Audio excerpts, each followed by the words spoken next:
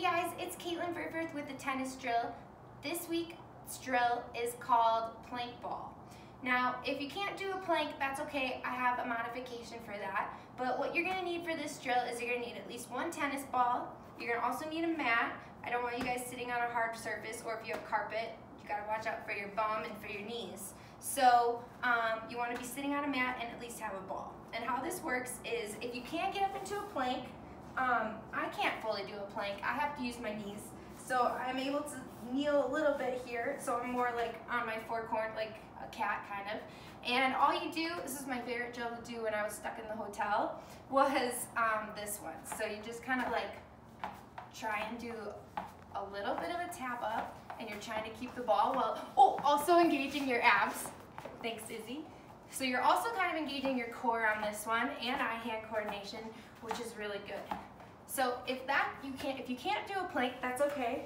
You can also sit, and you can maybe sit a little crisscross applesauce like this, and you can sit and do this drill like this as well. It also really works on our eye-hand coordination.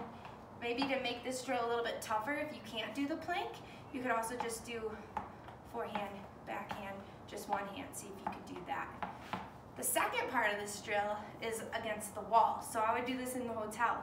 So what you can do, if you can get in a plank again, and I want to make sure you want to stay on the mat, is you're going to sit, oh my god, is you're going to sit like this, and you come up to the wall, and you're going to try and hit against the wall.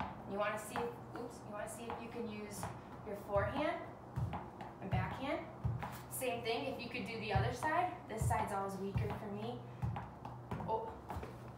And then if you can't do the plank, you can just sit. You might have to scoot a little bit closer to get there, but if you just sit, you can also do the same thing. You also want to make sure you let the ball bounce every time after it hits the wall. Let's try it again.